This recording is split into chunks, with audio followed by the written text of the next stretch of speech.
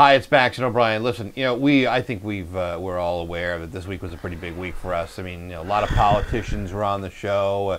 The governor, Fitzy today. It was a huge week, and frankly, we're exhausted. So I think we can all cut the Bax O'Brien show a little slack and not have real high expectations for Friday's show. I prefer that you had no expectations. I think that's accurate. I think that's really the approach that people should take for tomorrow's show. I mean, we got the work release program on Friday at the Turtle Pond Tavern in Palmer, and then I'm going to be at the festival after that. Yeah, and then I'm driving out of town. I don't really need to hang out with God's you sake. people.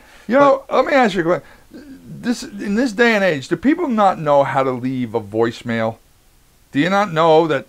Do you really still have to be told that when you hear the beep, you should leave your message, and then when you're done, you hang up? For the last 3 days, this is my office phone right here. Let me show you what my office phone looks like. This is my office phone. For the last 3 days after the show, I've come to the office and been told by the little indicator here that I had a voicemail. And every time for the last 3 days, once I go in to listen to it, there's a brief pause for 1 second and then a click and they hang up. How does somebody not know how voicemail works these days? Even I don't. You can barely turn on a computer.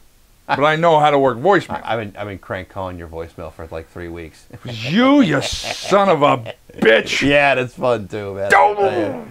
So it's so much fun to make you all pissed off and stuff. It's hard to do. Yes, it's very challenging. But again, tomorrow's show. Long fuse. Yeah, tomorrow's show again.